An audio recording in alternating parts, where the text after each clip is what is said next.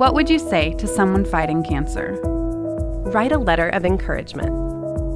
Visit bandagainstcancer.com/letter-to-me. Start by choosing the letter recipient, a cancer warrior, or the caregiver of a cancer warrior. Choose how they receive your letter.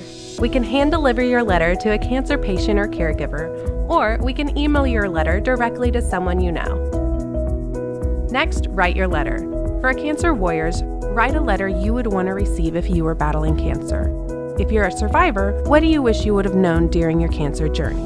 For caregivers, write a letter to a family member, friend, or caregiver of someone facing cancer.